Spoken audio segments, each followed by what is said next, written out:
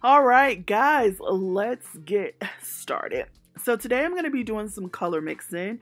As you can see here, I really wanted this collection to be soft colors with very, I'm going to be doing hand painting, so I wanted the backgrounds to be pastel-y, soft, bright, you know, summery, springy colors or whatever.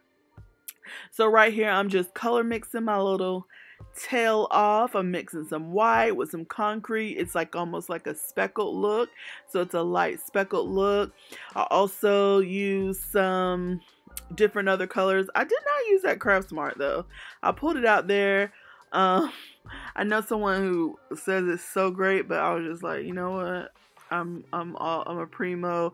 Well, I would use souffle. It's one color there that's actually a souffle, I believe, and I did not end up using it, I don't think, but because it's like the last one, I'm holding on to it for dear life. I don't know why. Anyhow, so I'm just mixing myself away with different colors.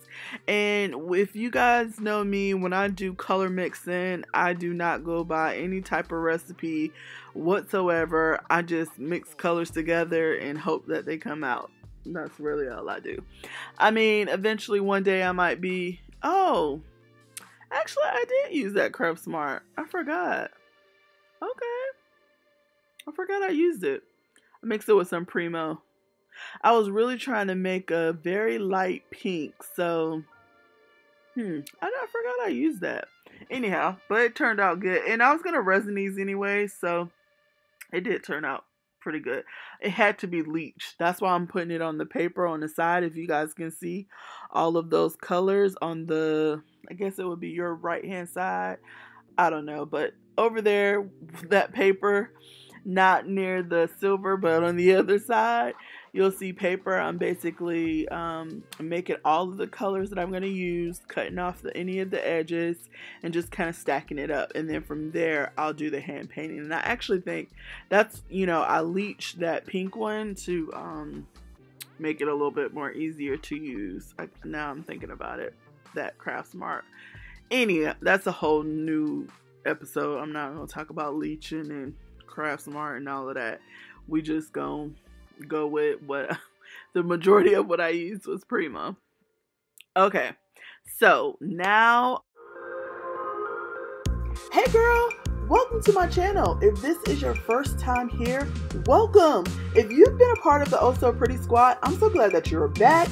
If you want to join the squad, all you gotta do is hit that subscribe button and you are in. On this channel, I'm gonna take you behind the scenes of my handmade accessories business, as well as give you helpful tips and helpful information for running a small handmade or product-based business. So don't forget to hit that like button, hit that subscribe button, and don't forget to hit that notification bell. Let's create something oh so pretty. Are you guys ready to start painting? This is my favorite part. So I did a bunch of different painting. I wanted it to be like abstract, but a little bit floral-like. As you can see, I actually even mixed up a lot of those colors there that I'm using. They weren't straight out the bottle. Some of them were super bright, so I added some white to them to kind of tone them down and make those a little bit pastel. I also, I cut a lot of pieces. Since I think I worked with about 5 different designs, this collection is going to be like, almost like different patterns working together, but in the same color story. So it's going to be a part 2 to this video, or maybe I'll release a little short video showing you guys the finished product, because I actually do not finish them on this video, unfortunately, because they're painted, I wanted to make sure they were protected, so I had to resin them, and I had to resin a lot, and so they're actually still curing from the resin, but I'll do a little video or somehow show you guys how they turned out, like all put together. I'm actually gonna assemble those tomorrow, so I might do a part 2 tomorrow and just kind of show you guys what they look like. We'll see. I don't know when I'm gonna do it, but some eventually. So I do the first design, which was like almost like a little leaf colorful. Then I did the pink. Now I'm doing like flower type of design. I'm really good at drawing flowers, but I was struggling on this one, I think. I feel like it's just hard because with polymer clay, just to give you guys a heads up if you try this at home, with the clay, it's like it takes longer for it to dry a little bit, but then you don't really want it to dry when you're cutting it because then you get the paint will get like stringy almost. So whenever you hand paint, if you do decide to do this technique, you want to cut it as soon as possible and then wipe your cutters off so you don't, mess up your cutters with paint. So I would highly suggest doing that right away. But I really do think they came out. They're very abstract, floral. Not, I wasn't trying to go for perfection at all. I wanted them to look very hand painted, very abstract, very just like avant-garde type of a situation. So, yeah, I did a lot. I did like pink, I did green, I did a blue one, I did the like granite looking one. So I really did a lot of different ones, but I think they all really are going to work together. So I was really excited about how it really turned out.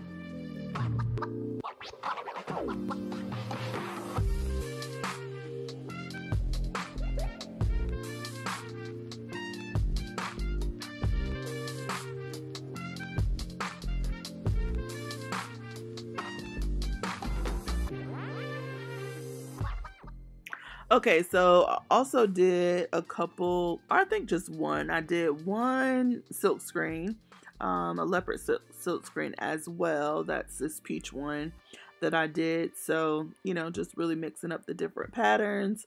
And then I also did one with this stamp. So I did a really cool thing with this stamp. And basically what I did was I stamped it. And then it's like almost like a coloring book. And I want to do one that is a little bit more extensive, maybe stamping it with multiple different flowers. I don't know, but I want to play with this a little bit more. But it was my first time really trying it out. And so basically what I did was I stamped it with a stamp. And then I went back in and I filled in basically filled in the lines so that, with the stamp, it obviously left an impression.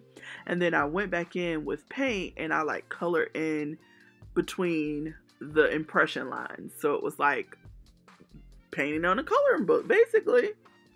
So I really like how this one turned out. Even once I did the resin, like the outcome of this looks really good. It looks really good. So I'm really excited to try this a couple more different times with even different stamps. I recently got another type of stamp as well, so I'm excited to do something with that. I'm gonna do like a whole stamp video soon, doing some slabs with the different stamps because I really like how that came out. And also got another stamp and it's in with some a woman in florals. I'll tell you guys about it later, but I really did like this, and I'm trying out different techniques with the stamp. So I'm excited for you guys to see that. I think that's going to be like one of my next videos sometime soon. So stay tuned for that. I'm super excited for that to come out as well. And so, yeah, just watch me finish painting, and then, yeah, we're gonna, you know, close this video out soon.